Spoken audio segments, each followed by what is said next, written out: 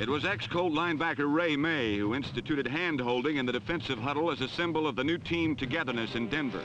And now the Broncos are embracing all sorts of strange and wonderful thoughts.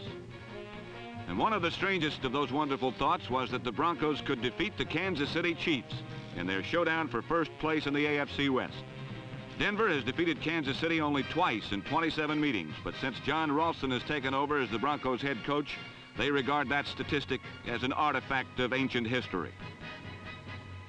But very little has changed in Kansas City, and from the outset, the Chiefs worked to remind the Denver Broncos that history has a way of repeating itself.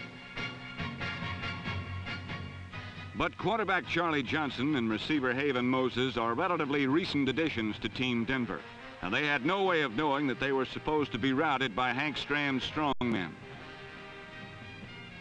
And with 2 minutes remaining in the first half, Haven Moses made a nice one-handed grab of this Charlie Johnson pass to complete an 18-yard touchdown play and give Denver the lead 7-0.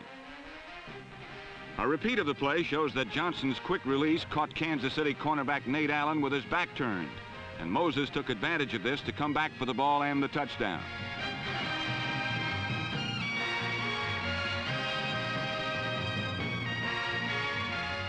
And after an interception with only 45 seconds remaining in the half, Johnson came back to Haven Moses, who stepped through the Chiefs' secondary to complete a 40-yard play and give Denver a 14-0 advantage.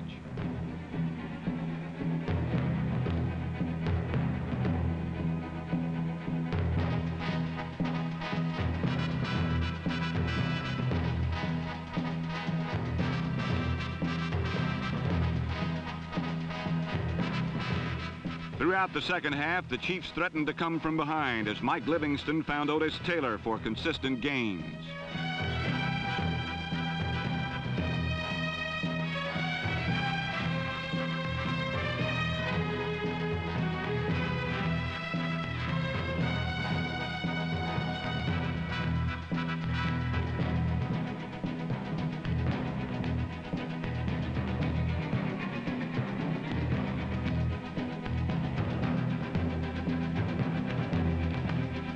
At length in the fourth period, Livingston found Taylor for a touchdown, making the score 14-10 in Denver's favor.